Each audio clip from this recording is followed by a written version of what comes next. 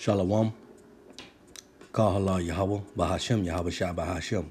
RAWCHAA. QADASH. Double honors unto the apostles and the elders of the great millstone who rule well, who taught me this truth. No respect and salutations to the fellow AHTHAM, the house of David, the hopefully elect. Peace to the fervent brothers on fire pushing this truth. YAHAWAH. BAHASHAM. YAHAWASHI. BARAK to you, AHTHAM, as well as the YAHAWAH that are listening and learning. This is your brother YAHAWASHI from the Birmingham branch coming to you again with this 100% doctrine. And yeah, the spirit working so, beautifully as it always do, every day, 24 hours.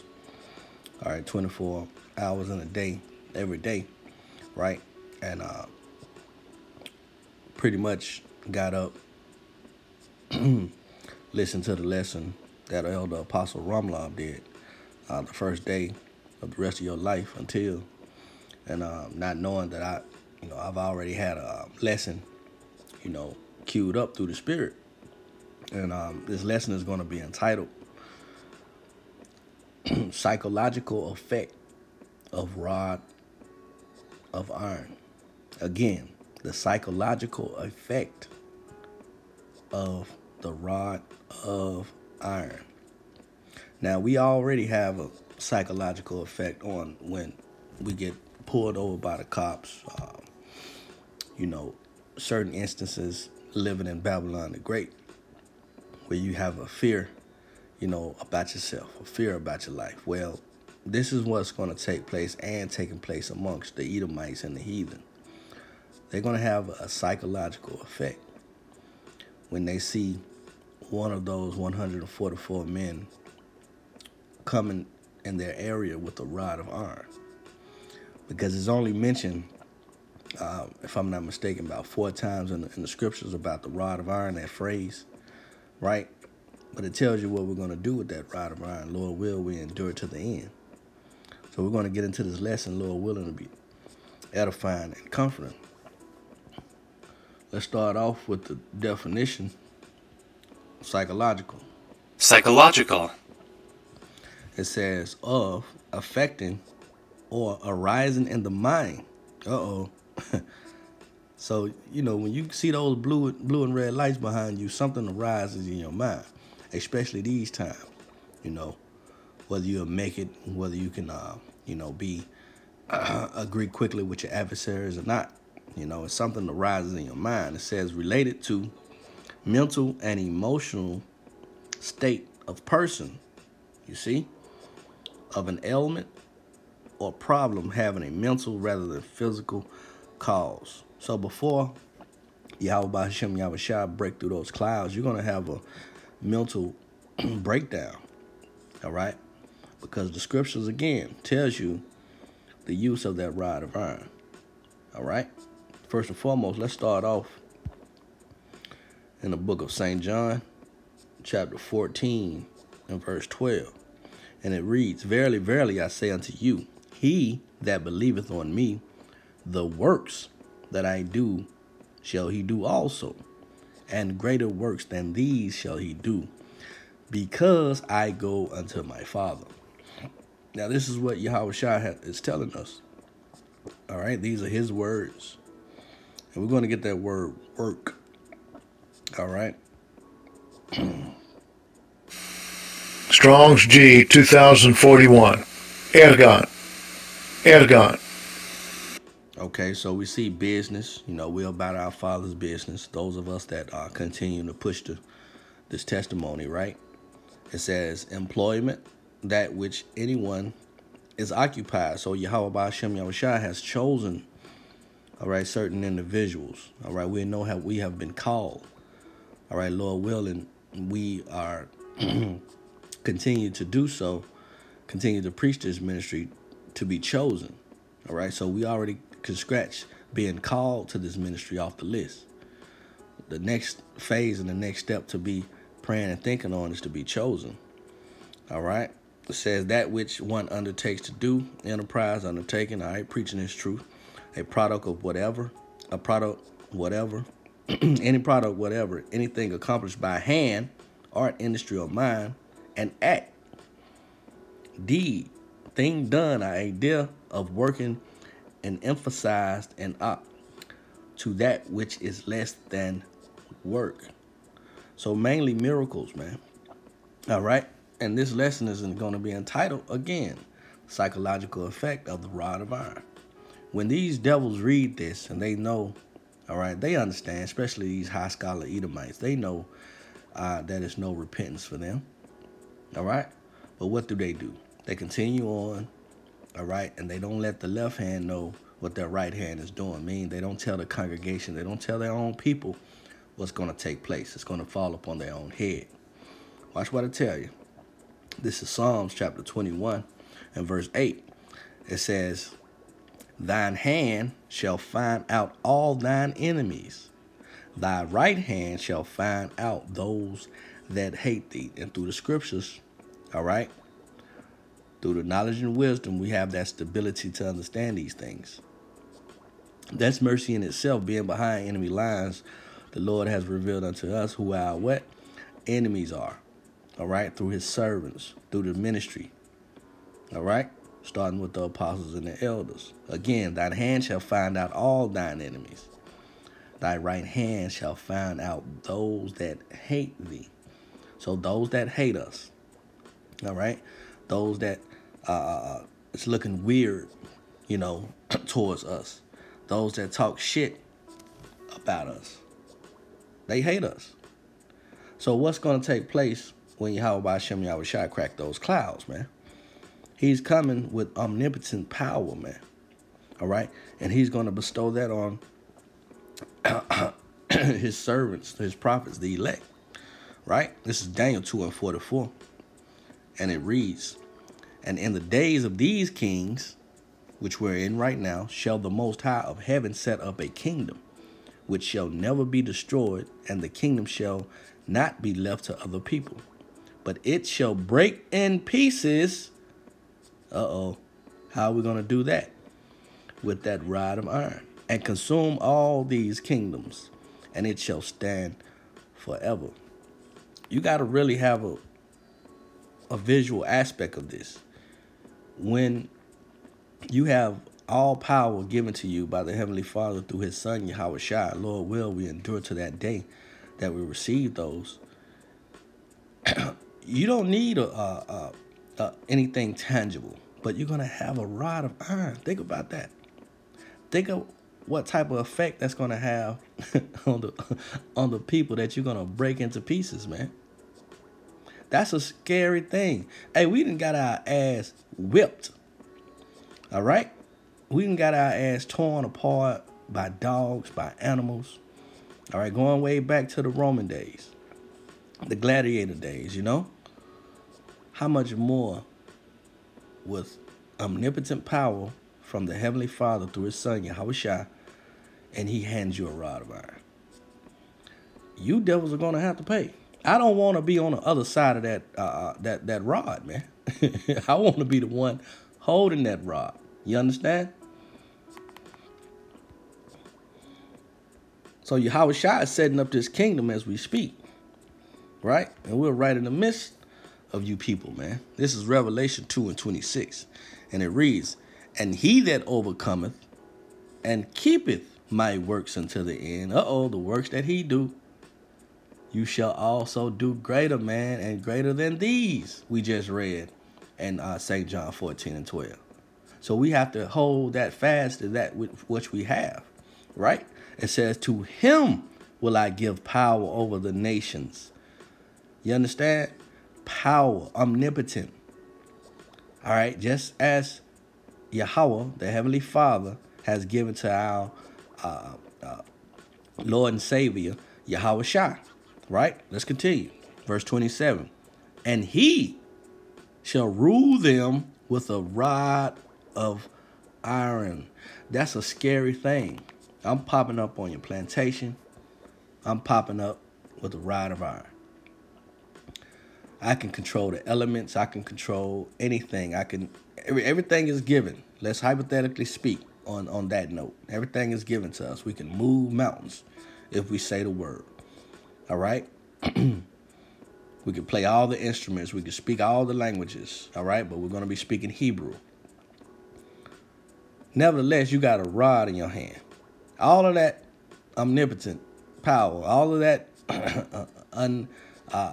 superhero strength, but you got a rod in your hand. Who's going to be afraid? Think about that. That's the psychological effect that these devils don't want to face. This is why this is not taught in the seminary and the theological and the Christians and the Baptists and the Pentecostal and the Presbyterian churches, man. All right? They want to tell you that the Most High is all about and geared to one emotion.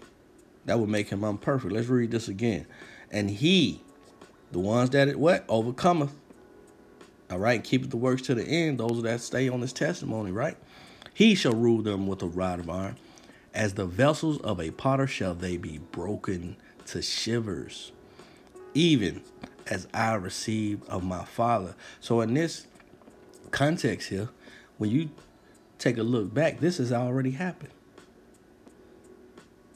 I'm going to say that again. When you take a context, read into context, read into perspective, understand that this last little piece saying here, even as I received of my Father.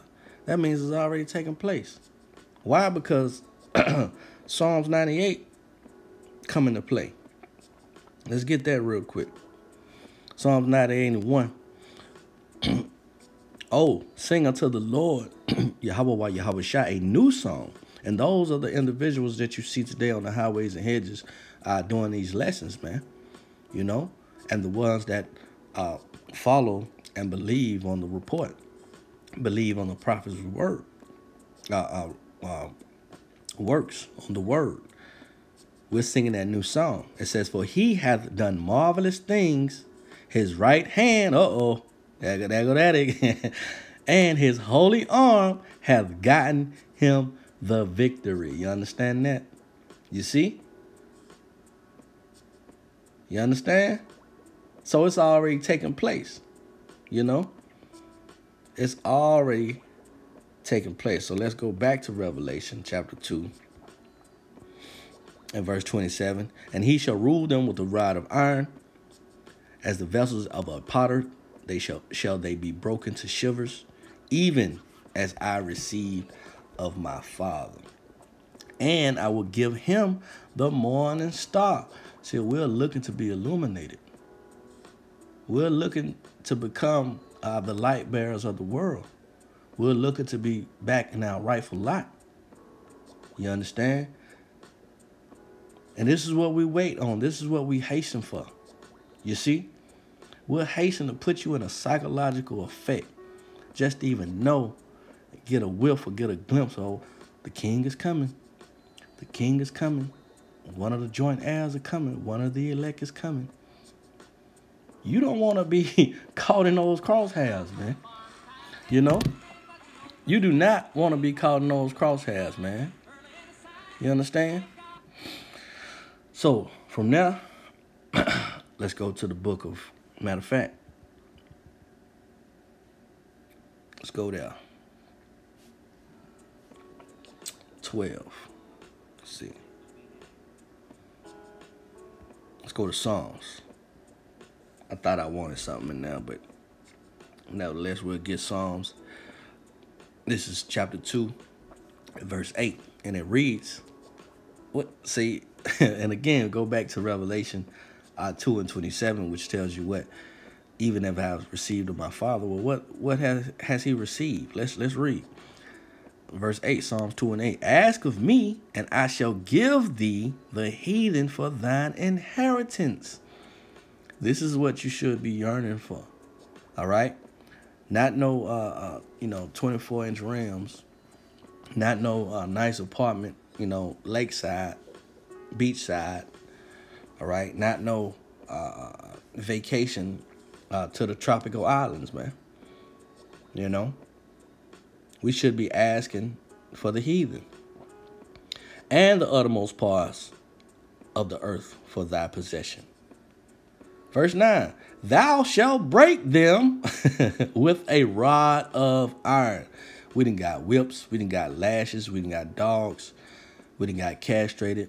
We done got gators Our children got fed to gators. Our women got their babies cut out their body, out their bellies, stomped on, dashed to pieces, burnt. They kindled a fire up on our feet while we was hanging. All right, and they took limbs and extremities home, for souvenirs and put them in jars. This is what they did. So when they see one of us coming with that rod in our hand, it's gonna fuck them up, man. Just like a police coming behind you, right? Flashing those lights. Thou shalt dash them to pieces like a potter's vessels. You see? So the Lord is righteous in his judgment. All right?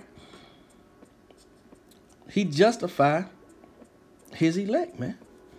This is Isaiah 60, verse 12. For the nation and kingdom that will not serve thee shall perish.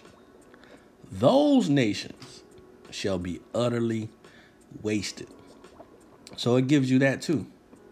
So it's going to have some bound down. It's going to have some resistance as well. But what are we going to do? We're going to go back to Psalms chapter 2 and verse 9. You see? We're going to rule with the rod of iron. That is a scary sight. To see a strong, buff, so-called black man, full beard, all right, cut up biceps, cut up, covered in a garment, baby fro, eyes beaming. You see? You don't want that smoke, Esau, man. But guess what? You're going to get it. You're going to get it, man. All right? Sorry to tell you. This is the psychological effect, all right, of the rod of iron. Psalms 89. We're going to wind down. Psalms 89 and verse 23. And it reads, and I will beat down his foes before his face and plague them that hate thee. See, when he told you in Psalms 21 that he's going to find out, his right hand shall find out all that hate thee, and this is what he's going to do to you. And I will beat down his foes before his face and plague them that hate thee. That's a beautiful thing coming. That's recompense. You see? As thou hast done to my chosen, Yahawah BAHASHAM Yahawashi is going to also deliver you to mischief.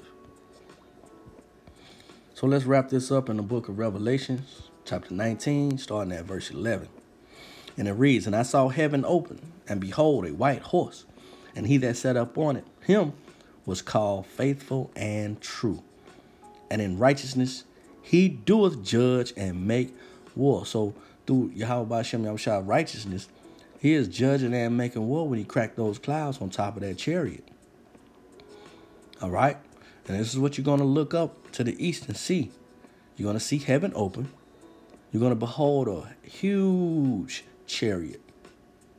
Pure, all power. All right? And you're going to see Yahawah BAHASHAM Yahawashi, the faithful and true one. Right? What is going to say? It says, verse 12, his eyes were as a flame of fire. On his head were many crowns. And he had a name written that no man knew but he himself. Those crowns of that is up on those up on the head of Yahawah BAHASHAM Yahawashi, which is symbolic. Those representing the kingdoms that he took over. If you remember that scene in 300, where the Persian messenger came to Leonidas, he had all the skulls on the side of the horse with the crowns on their head. That's just to put you in perspective. That's how you know these Hollywood directors read the scriptures. You see? And that's what that means. Yahawah BAHASHAM Yahawashi, right hand's already gotten them the victory. Verse 13, and he was clothed with a vesture dipped in blood, and his name was called the Word of God. That's Yahawashi. He comes in the volume of the book. It is written of him. And the armies which were in heaven followed him upon white horses. And the angels, they were with the Lord of Sabaoth, right? They had their chariots, clothed with fine and fine linen, white and clean, pure omnipotence. And out of his mouth goeth a sharp sword, that with it he should smite the nations, and he shall rule them with a rod of iron. And he treadeth the winepress of the fierceness and wrath of almighty power. Almighty God, YAHAWASHI, YAHAWASHI, Yahweh himself is going to give that decree. And this is going to come in the fierceness and the wrath and his fury. Don't forget about those that pierced his side. You're going to catch a rod too. Verse 16. And he hath on his vesture and on his thigh a name written, King of Kings and Lord of Lords. YAHAWAH, BAHASHAM, YAHAWASHI. So there you have it. All right. The psychological effect of the rod of iron. We're going to put you into remembrance. Lord willing, this was edifying and comforting. On to the next one. Shalom.